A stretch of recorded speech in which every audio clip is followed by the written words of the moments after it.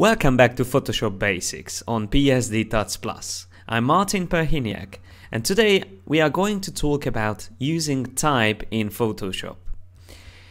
First, I would like to show you that with the type tool, which is here on the toolbox, you can create a text box, or you can just simply start typing, which is something like free typing. If you just simply click with the type tool, that is free typing. I can start typing like this. And I will always need to add a line break with the return or enter key on the keyboard, because there is no end to this typing. There's no frame to it. If I want to accept this typing, I need to click on this button here on the control bar, or press Command or Control Enter on the keyboard. If you want to create a text box, you need to click and drag, and then if you start typing,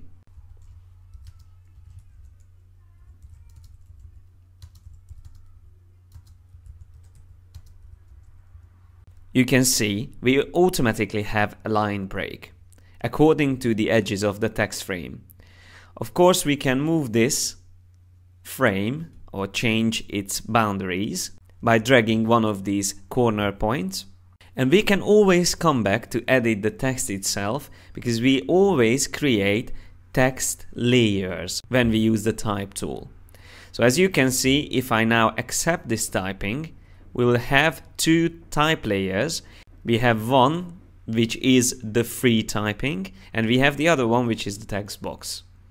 Whenever I double click on one of them, these little thumbnails, I will select the type and I can make changes to it. I would like to show you some useful keyboard shortcuts. To change the size of the text, you can use Command-Shift plus the dot or the comma. Dot will increase the size and comma will decrease the size. The other useful keyboard shortcut is how to turn your type into all capitals. To create uppercase from the lowercase, it's Command or Control-Shift-K, and it can be reversed with the same keyboard shortcut. If you use the same control keys and you use B, that will be bold. If you use I with the same keyboard shortcuts, that will be italic. And if you use U, that will be underlined.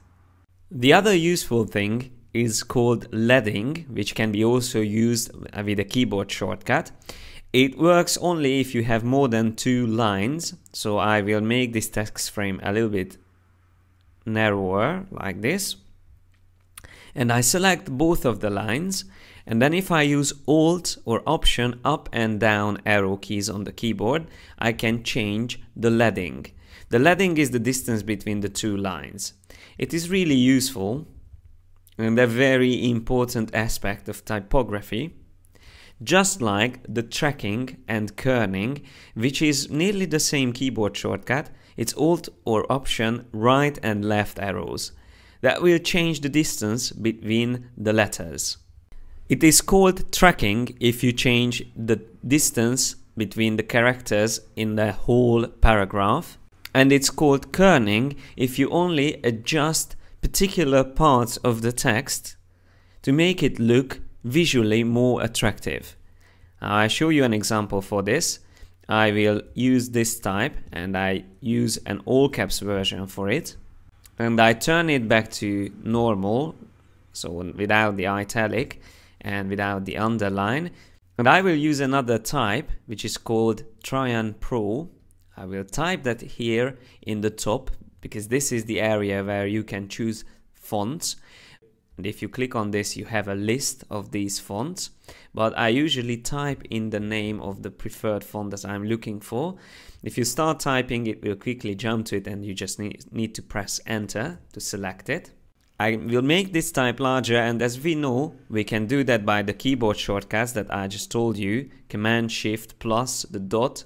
But you can also use the option bar here on the top. Instead of clicking on this point size selector drop down menu, you should click on these two little T's here, the icon, and drag to the right or to the left. This is also a really fast way to make the type larger or smaller. and I accept the change. And then I would like to show you kerning. So if you look at this type, this is the default distance between the letters. But if I want to, for example, move the S and the D a little bit closer to each other, also the T a little bit closer to this dot, and maybe the M also a little bit closer to the O, I just simply need to click between those letters. So I will start between S and D, and I use Alt left arrows. Then I go to the dot, between the dot and the T. I use Alt left again, move them a little bit closer, and I do the same here on the right, Alt left, and then I accept my changes. So this is called kerning, and this was before, this is after. Whenever you use all caps and large titles for your designs, you should always care for kerning and look for these differences. For example, I still see a problem here between the U and the S. I just moved that a little bit closer as well, and maybe also the C a little bit closer to the dot. So now again, before and after. Of course, in Photoshop we have two panels to edit text. One is the character panel and the other one is the paragraph panel. On the paragraph panel, you can choose where you would like to align your text, and the justification only works if you use a text box. So I just show you, you can also achieve these options by using keyboard shortcuts. I select this type, and Command or Control Shift L is to position it to left, R is to position it to right, and C is to position it into the center, and J is justify. If you want to change the color of your type, you can select a specific part of the type, and then here on the top you can change the color quickly. But you can also change the color of a whole text by selecting that layer. So I now selected the text box, and then I choose a color for my foreground color. Let's say I will choose this red, a similar red that I used on the top. I selected that color for my foreground color, and now if I press Alt or Option Backspace, I can easily colorize the selected text layer. Command or Control Backspace will use the background color, which is in my case was black. So Alt Backspace, foreground color, Command Backspace or Control Backspace is background color. This also works with other layers, not just the type layer. This is a keyboard shortcut for the fill options, which you find under Edit Fill. And now I would like to show you a great new feature in Photoshop CS5 for changing our type into a 3D object. I will select the psdtutsplus.com type layer, and I go to 3D, Repoussé, and I choose text layer. We get a huge dialog box, but if you click on the type, you can easily move it in 3D space, and you can see that we already have a 3D object created from the type. You can easily change the depth here in the extrude options. I will make it a little bit smaller, 0.5, and you have lots of options here, but I would like to show you one thing that is really important when you create 3D type. So I just click on OK, and that is under the 3D panel, because if you look closer, this type is a bit pixelated. That is because the rendering for this 3D object is set to draft view. Now if you go to the 3D panel, there under the quality you can find Ray Traced Draft and Ray Traced Final. Ray Traced Final is the best option. That will create the most smooth lines for the 3D object, but it takes a lot of time to render an object for Ray Traced Final. So I usually use Ray Traced Draft. And mainly that's all what you need to know about type in Photoshop.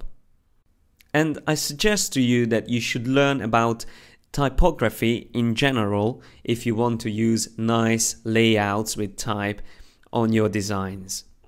Our next tutorial will be an essential one, so don't miss that one. It's about masking. one of the most important things that you need to know about Photoshop. So make sure that you come back next time. Thank you for your attention today, and I hope you found the things that we learned about type useful. Thanks again.